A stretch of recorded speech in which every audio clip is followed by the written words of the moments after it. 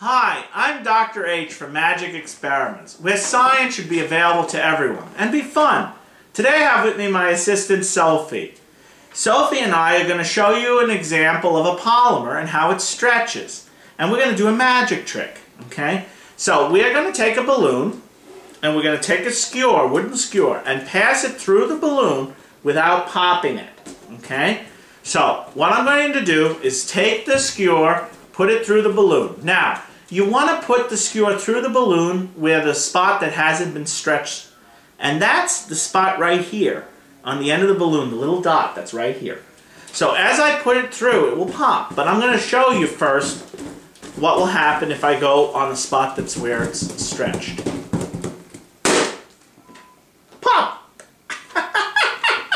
Okay, so let's try it again, but this time I'm going to put a little bit of oil and I'm going to put it through the bottom of the balloon. Okay, so here, so you guys can see at home, I'm going to push it through.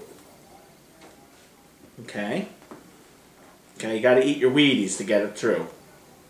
Okay. Alright, and then I'm going to pass it through to the other side. Okay. And as you can see, I got the balloon through without popping it. Now, isn't that cool?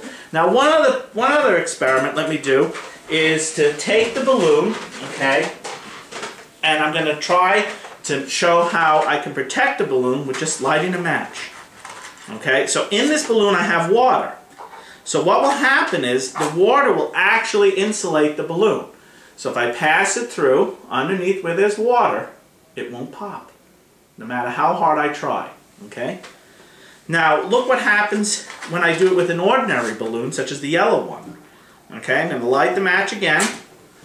Okay, show you one more time. As I put it through the balloon, the water insulates the balloon so it can't pop.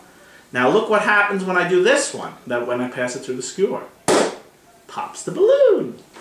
So if you're interested and you want to learn more about this experiment, why don't you check us out at magicexperiments.com.